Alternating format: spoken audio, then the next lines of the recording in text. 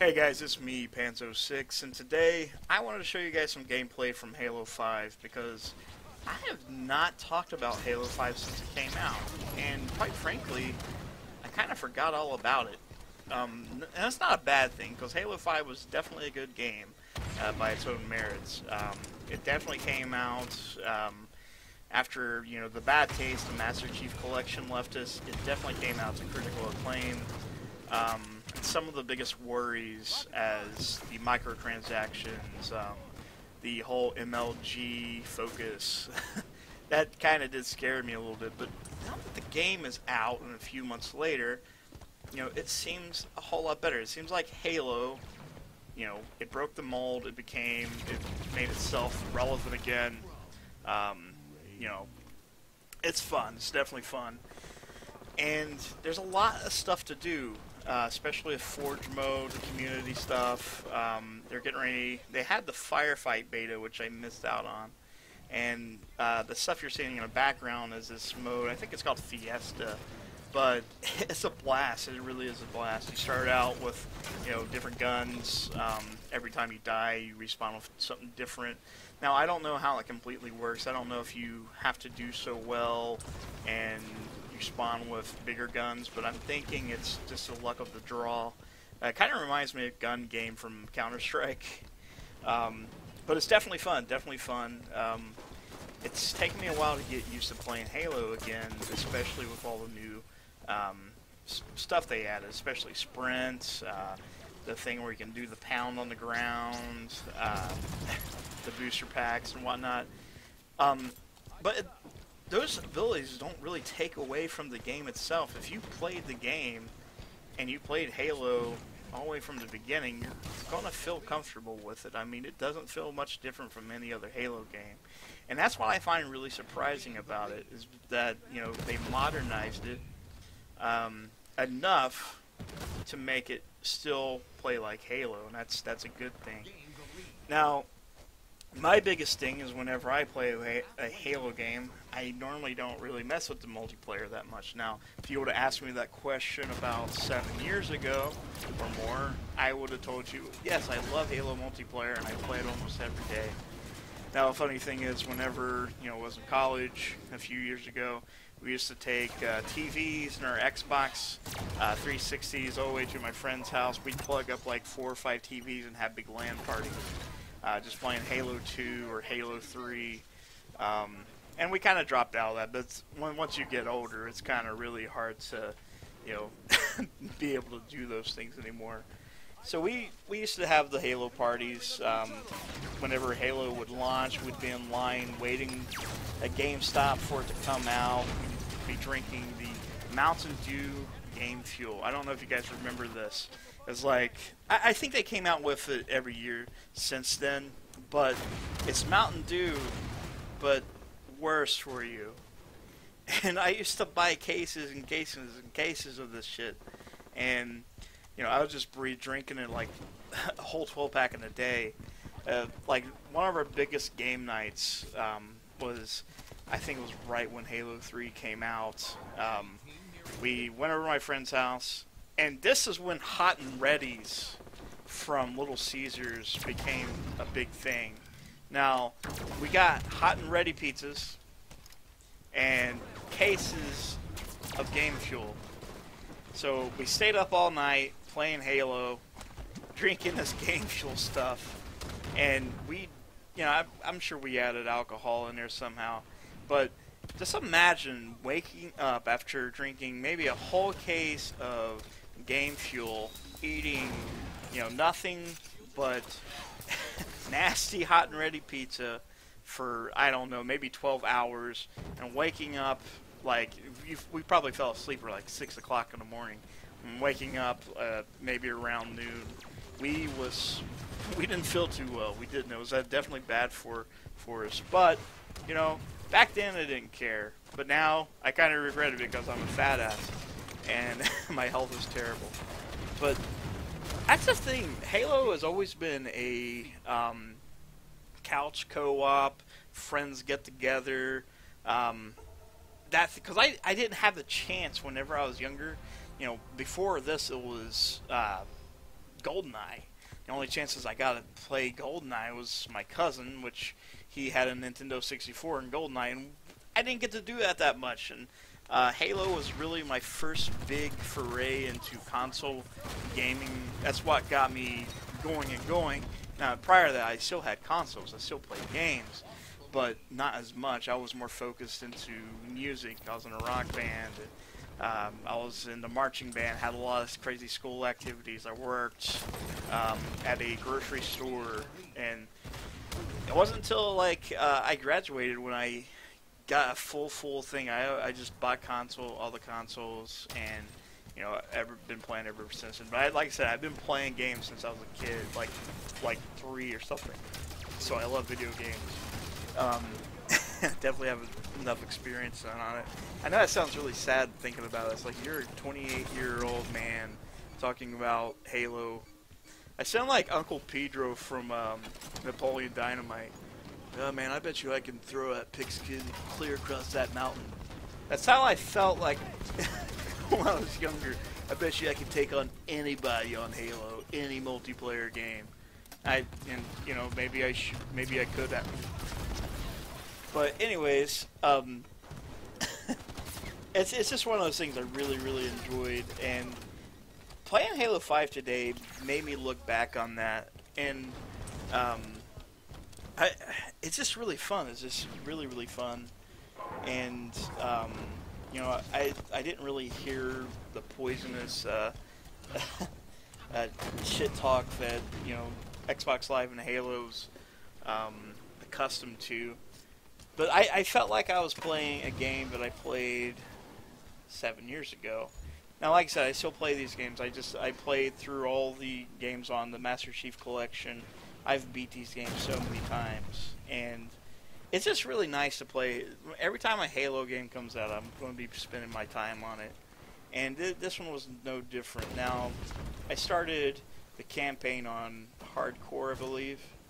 I haven't started Legendary yet. And the things I can say about the campaign as a whole is, yeah, it's short. Yeah, it's a sequel that's basically trying to push its way into the next big thing. So, like, I don't want to give any spoilers of the game, but I'm kind of shocked at how they approached it, because something happens, and so from the past does something, and bad guy. So, yeah, you guys can figure that out yourself. And there was some deceptive marketing with this game. Everybody was thinking Spartan Locke and Master Chief are going to have this big knockout, drag-out fight. It's going to be epic, and somebody's going to die, or maybe they could do some type of you choose who dies. And that didn't really happen. Yeah, there's a part in the game where the two meet and there's a little scuffle, but nothing really materializes past that. But I'm thinking, you know, 343 probably did that on purpose. But I think them doing it kind of did hurt the game just a tiny bit. But I was still fine with it. I really liked the game. I liked the story. I think 343 Studios are pretty good storytellers for the most part. Compared to what Bungie used to have, Halo was kind of bare bones. You know, the best way to get a hold of the story was, you know, reading the books or, you know, the comics, watching the shows. You know, previous Halo games, you got a little bit of it, but you know, Halo has such a big, expansive universe, kind of similar to how Star Wars did back in the day. But I think 343 is they're trying to fix that. Halo 4 had, in my opinion, one of the best campaigns of the whole series.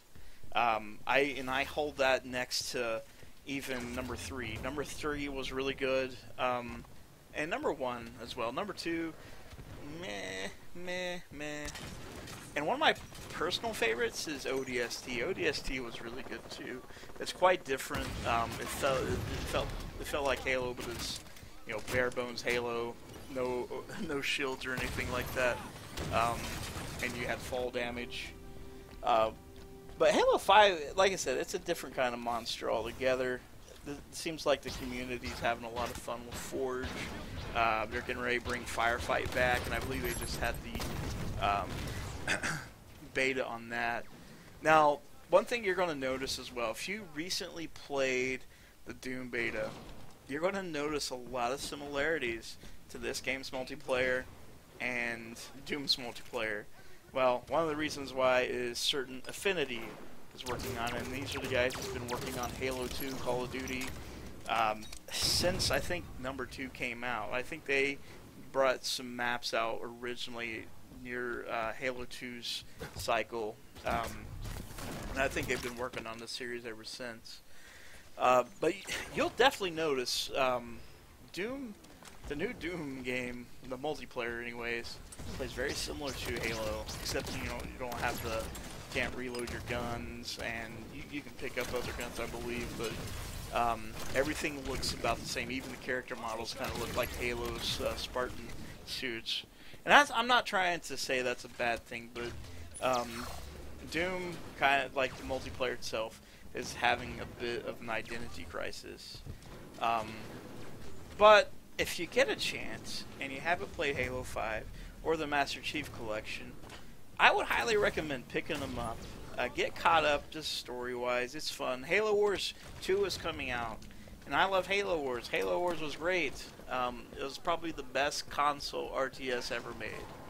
And I don't play RTS games very much. I used to play Age of Empires and a little bit of StarCraft, but not really. But I really enjoyed it. But you can kind of tell I am a console gamer, and I also play PC games. But I don't put myself in any of those banners. All I do, I call myself a gamer. I own all the systems, and I play games on all of them. Another good thing, too, is Halo definitely runs really well. Halo 5 runs really, really well. Not much in terms of frame rate issues. It runs about 60 frames per second, which that's what everybody's aiming for. Now, it has its resolution's kind of weird. The way they have it working out, it scales up to, I believe it's your internet. I forget how they put it. I think it's ran by the cloud, I'm pretty sure, but everything's pretty scalable, so it definitely runs well. Now, I'm running out of things to say, so I might as well stop while I'm ahead. But guys, I just want to share with you Halo 5. I hope you guys like it, and be sure to hit like and subscribe. Now, while I'm on here, I want to go ahead and thank Boogie2988, as well as some of his fans and all the people that have supported Bits and Pieces. Now, if you're not familiar with Bits and Pieces is a project that I'm currently working on, and I'm really, really passionate about. Now, I always wanted to open some kind of store, and I've always wanted to be able to make my mark in the gaming industry. And how I plan to do that is opening up a game store that also does card games, video games, board games, all kinds of little events, as well as some charities. Now, the cool thing about Bits and Pieces is, we bring all these people together. Now, it doesn't matter what kind of race, sexual orientation, religion, none of that stuff matters when you come here. Everybody is a family. And one thing we want to help out is people that suffer from things like abuse, depression, anxiety, thoughts of suicide, and hunger. I definitely want to be able to help everybody. I know exactly how it feels to be so low that you want to pretty much leave this world, and I'm so passionate about it. And sorry I bring it up a lot. I bring it up a whole lot, and we hit $110 the other day on our GoFundMe page. But you can check this out. You do not have to donate, but if you would, please share this with your friends, your family, anyone who would be interested. And if you know somebody that's suffering from any type of anxiety disorders, or just need somebody to talk to them, you should give them to talk to. Talk to them. That's the best thing to do at any thing like that is talk to somebody. Be in their lives. Do good. As gamers, I think we're the most passionate group of human beings on this planet. And the reason I say that is we care for each other. Now, yeah, there's poison in our community just like any other, but for the most part, gamers are really, really awesome at helping each other out. And that's what I'm hoping Bits and Pieces does. So, Bits and Pieces, we're all different, and the subtitle come together, we'd make one. But guys, thank you so much again, and go to www.gofundme.com/Bits and Pieces and check that out. And like I said, be sure to like and subscribe, and I love you.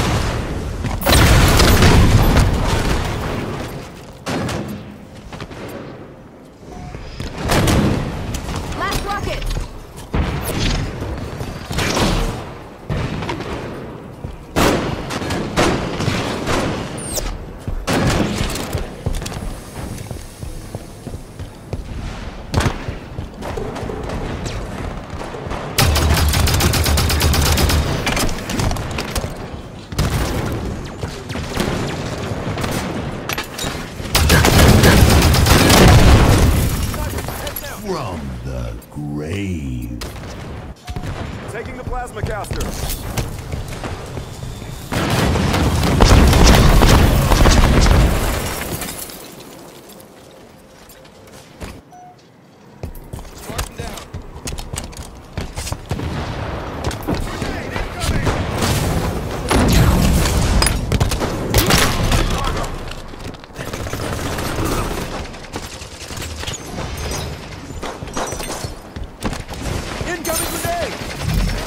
Enemy team nearing victory.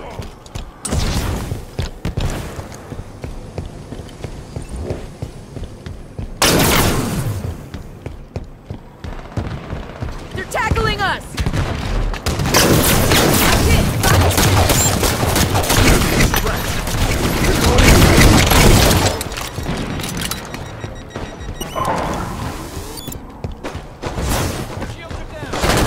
Spotted one on the catwalk.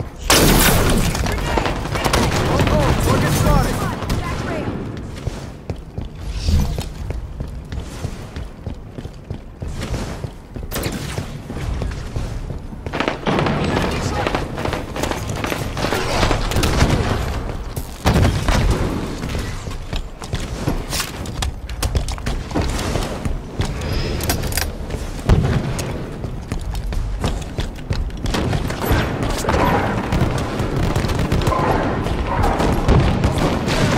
Game over. Defeat.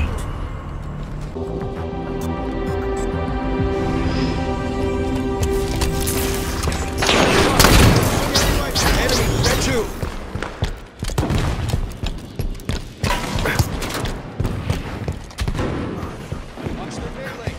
Gain the lead.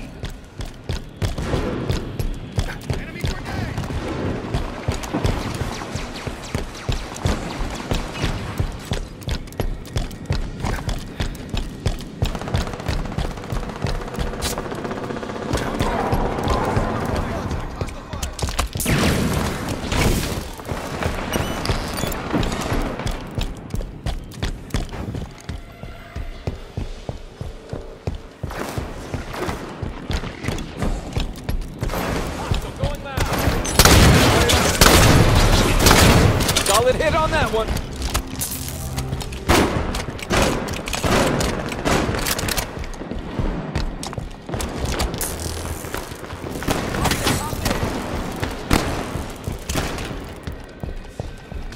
Target moving.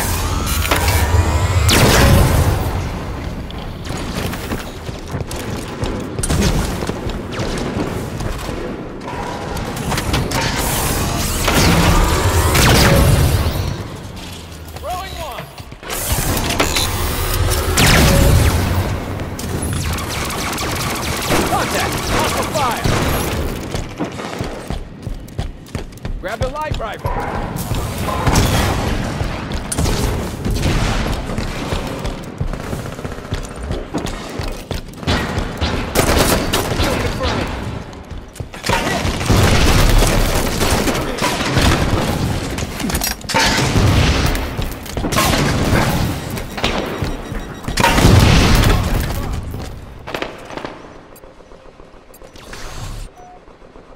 Enemy down.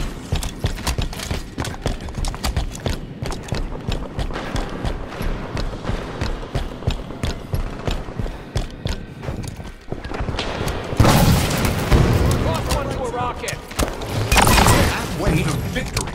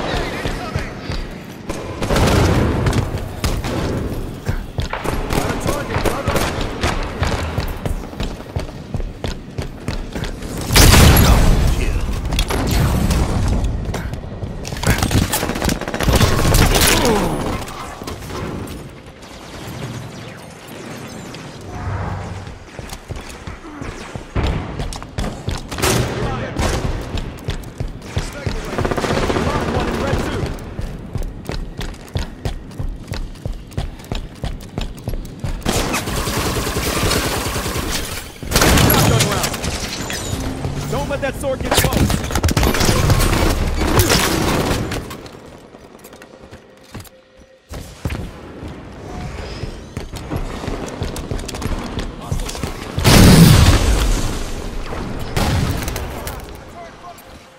Shots fired on red 2.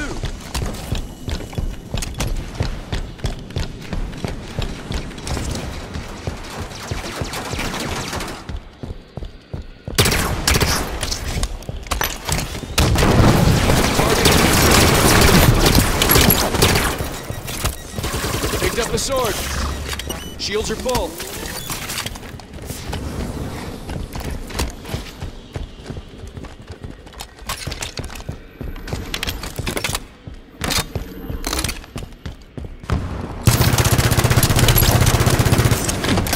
Kills to win. Great saw kill.